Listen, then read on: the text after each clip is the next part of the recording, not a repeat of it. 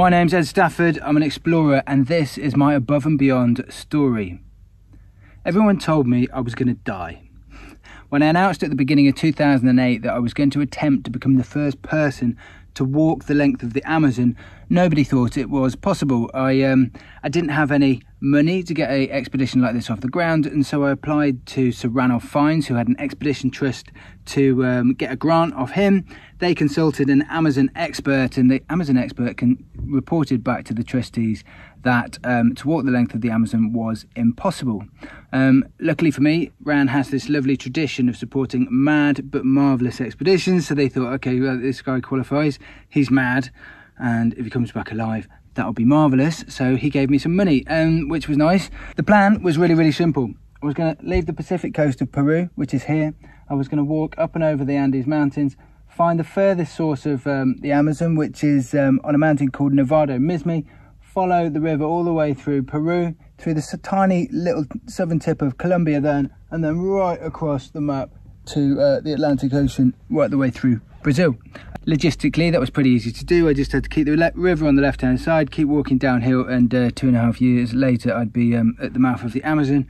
I wanted it to take a year. It was a kind of sizable chunk of my life that I was prepared to give up for a daft jaunt like this, and so I divided the length of the river, which is about 4,000 miles, by 365 days, because that's how many there are in a year, and I came up with 11 miles a day, and I thought, I could walk 11 miles a day, that sounds quite feasible. Actually, with machete in hand, chopping and opening through the jungle, I actually averaged 4 miles a day, so the expedition took 2 years and 4 months, 860 days to complete. I started it with a mate of mine who was called Luke Collier. We were both based in London. We had every opportunity to go to the Royal Geographical Society, the home of British exploration, to get the official coordinates for the official furthest source of the Amazon. But we didn't. We went to Wikipedia instead, and probably not surprisingly, the coordinates were completely wrong. The little stream of water didn't even flow into the Amazon basin. So we kind of used the force. We kind of knew roughly what it looked like from a bit of research on the internet and photos and stuff, and we eventually found this very infamous white cross, which was a white wooden cross on the side of this mountain, and there was a rock above it and streams of water trickling out of it, and we thought, this is lovely, this is a very romantic notion of the furthest source of the Amazon. So we took some photos, got out the Union Jack, and then annoyingly we found another cross, which was an iron cross that was put there by National Geographic, and then we found another plaque that was put there by another expedition. We thought, this is rubbish, there can't be multiple sources of the Amazon all on different points in the same side of this mountain. So we thought the only real way to cover all bases, because there were glaciers above us and therefore subglacial streams, was to summit the mountain upon which all of these supposed furthest sources of the Amazon sprung. So we did that, got up early the next morning. The summit was about 5,600 meters of Nevado Mismi, so starting to get into altitude sickness territory. So we were kicking steps into snow and stuff like that. Got to the top, and the utter relief of 3 weeks of walking. That was the longest walk I'd ever done in my life up to that point. 3 weeks of walking from the coast of Peru, but we were at the start point, and definitely everything was downhill from now on, including, unfortunately, my relationship with Luke. After 3 months of the expedition, he'd said, I've completely had enough of you, I'm going home, which he did. At this point, the expedition started to get quite a lot more dangerous. We were going through the red zone, which, for those of you who don't know, is the sort of lawless drugs trafficking area of Peru. The area also spills into an area of very cut off indigenous tribes. We haven't seen any sign of life, human life, whether it be a path or a machete cut in a branch, for getting on for 2 weeks now. This is the most remote we've been so far by miles. If we have an emergency now, if we can't deal with it ourselves, we're dead. Full stop.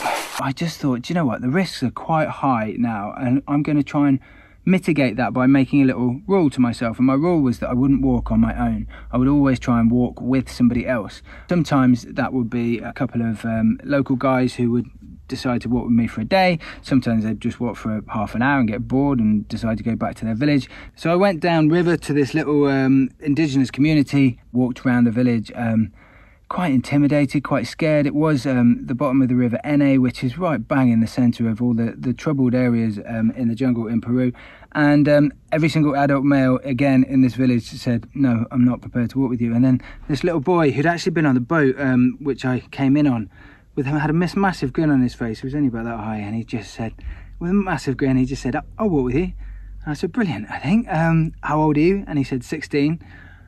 What's your name? He said, Elias. And so Elias and I became walking partners, and I bought him a pair of plimsolls and a pair of shorts, and he came on the boat back with me. He was about to join the army, and for him this was a massive adventure. And we walked for about 6 days together. Eventually we came to a little community called Pamakiari. Then a woman ran out screaming and threw a bucket of water over me, and then this big crowd of predominantly women stood in front of me, and they blocked the way. And then I caught the eye of a taller lady at the back who was wearing the same indigenous face paint and the same beads, and she moved slightly forward to the crowd and held out her hand and said, are you English? My name's Emily. And in a really posh English accent, and I was just like, oh my goodness, thank you. Emily turned out to be an Italian anthropologist, and she said, have you got any idea where you are? Have you got any idea what these people have been through? And I have to admit, I hadn't. I'd spent my entire time either planning the route or trying to get funding for the expedition, and I hadn't done any research into the indigenous tribes. As I started communicating with Emily, they did indeed calm down, and she had spent 6 months working with the indigenous overseeing community in a nearby town to be allowed to come and study these indigenous tribal people. Elias had to go home. Elias was a little bit young, and he was, as I said, joining the military. And Emily actually introduced me to a guy called Cho. This is Cho here. Cho and I think it's fair to say, didn't get on very well at first. But what I couldn't fail to notice was that Cho was extraordinarily confident, and he wasn't intimidated, and completely opposite to me, who was a paranoid, nail-biting mess at this point of the expedition. Cho had confidence. He knew the dodgy areas, and he knew the dangerous areas, and he knew the safe areas as well, which was extraordinarily helpful for me. So I started walking with Cho, and he said he'd walk for 5 days, and then after that 5 days, he said, do you know what, Ed, I'm still quite enjoying this, if you want, and I'll walk with you all the way to the mouth of the Amazon. And that's what happened. He literally never went home. For the next 2 years of his life, he walked with me all the way through Peru, Colombia, and then right the way to the mouth of the Amazon. And actually, towards the end of the expedition, he wanted to expand his English, and so we talked about coming over to England.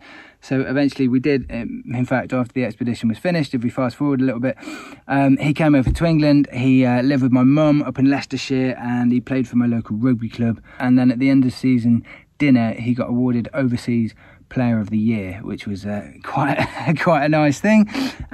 So Joe and I were the new walking team, and we walked all the way through Peru. We walked through first Amazonian flood season, and I don't think anyone, even if you go back to Percy Fawcett, the old British explorer, they would only go into the Amazon jungle during the dry season. The wet season was off limits, and that Joe and I didn't want to hang around in a jungle town for months and months on end. It was far too expensive. We didn't have enough funds to be able to do that, so we just had to walk straight through the flood season. And the Amazon River, when it floods, it's not like there's a canal towpath down the side of it. It floods up to 80 kilometres either side of the main channel of the river. This is why everyone thinks it's impossible. This is why no one can walk the Amazon, because they think it's all underwater and therefore you can't walk. But if I now know the extent of the river at peak flood season, I can annotate my map and I can plot a route on high ground. The mapping situation on this whole expedition was ridiculous. For a large part of it, in Peru, I was using these navigational charts down here, but there's so little detail on it.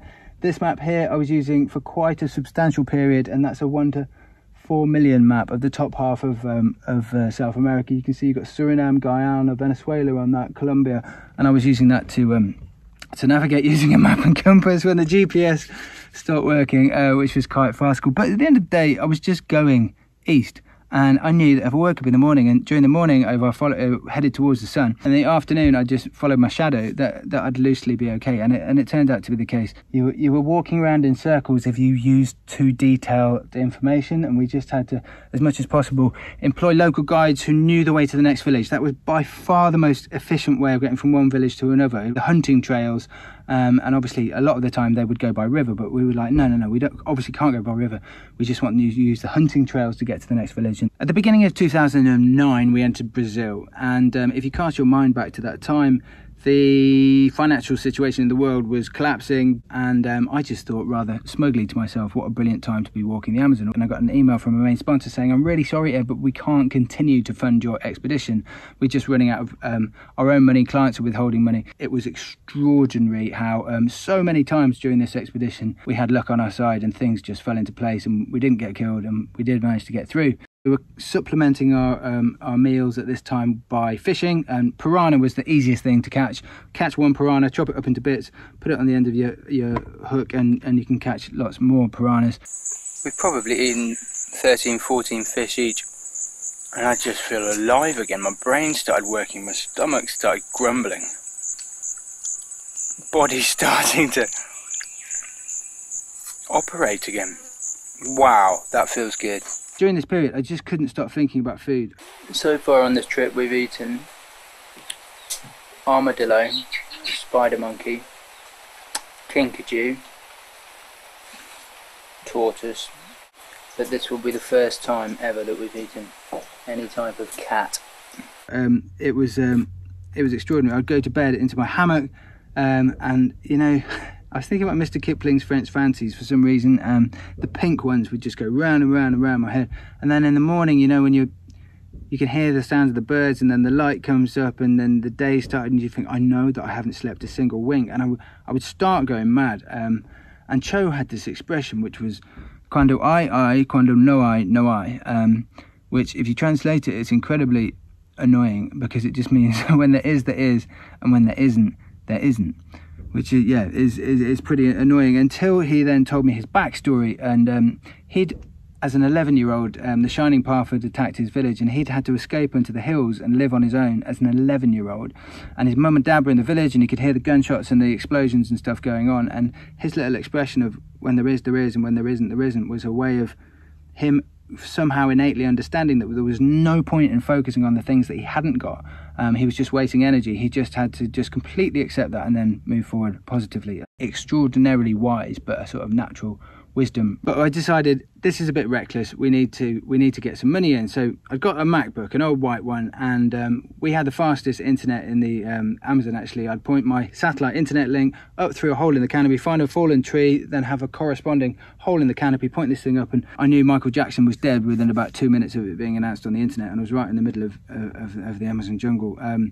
And I thought, right, okay, we've got a very small following, and I'm not being humble here. We had about 450 people follow the expedition, but I put out a little plea. I cut together on my laptop some of the footage that I've been recording and put it to a Coldplay soundtrack, and put a PayPal symbol button next to it and said, look, if you've been liking the expedition, please donate. And the response was utterly humbling. Within the next few months, we had £40,000 come into the expedition to reinsure us, to buy new satellite technology equipment, to buy Cho's flights home, to pay for the rest of the expedition. We were really, really lucky on this trip for so many reasons. We didn't get any malaria, typhoid, dengue, none of the big tropical diseases. I did get a botfly in my head. I don't know whether anyone has had botflies in the head. Not serious at all, not remotely dangerous. But to the end of the expedition, we were just caning it down roads, doing huge days, and about 21 hours before we were due to arrive on the beach, and I'd got my flights booked for the next day, and supposedly there was press that were organised to come to the beach on the last day. I started getting really faint, and then I came out in a nettle sting rash, like all over my body, bumps all over my body, and then I passed out in the road. And Cho said to me when I woke up, he's like, oh, okay, I reckon we need to have a couple of hours sleep. And I was like, I reckon you're probably right, Cho. And so we had a couple of hours sleep, and then with about 18 hours left to go, we had about 85 kilometres still to walk. So we walked all the way through the day, all the way through the evening, all the way through the night. And then as the sun came up and we hadn't had any sleep this night at all, these media crews started descending on us, sort of Reuters and Associated Press and CNN and stuff, and we were just like, this is extraordinary. Not only have we done 2.5 years of walking, and it looks like we're gonna reach the end today, but also we might even be recognised for doing it as well. And then, you know, when you're by the sea and you can hear the sort of the gulls and the waves starting to crash, and you could smell the salt in the air. And then we rounded this corner and we could just see the Atlantic Ocean stretched out in front of us. And Cho and I instinctively shrugged off our rucksacks and just grinned at each other and started legging it down the beach. And also, I'm not really sure why we started holding hands as we ran down the beach, which I thought was somewhat typical. The one day that the world's media is looking at you and you're holding hands, skipping down the beach. It was undeniably the best day of my life, but I wouldn't want to take all the credit for this expedition. Cho, he always knew that he wasn't going to be able to say that he'd walked the length of the Amazon. He joined in month 5, but he definitely did all of the hard stuff, and I have no idea whether I would have been able to complete it without him.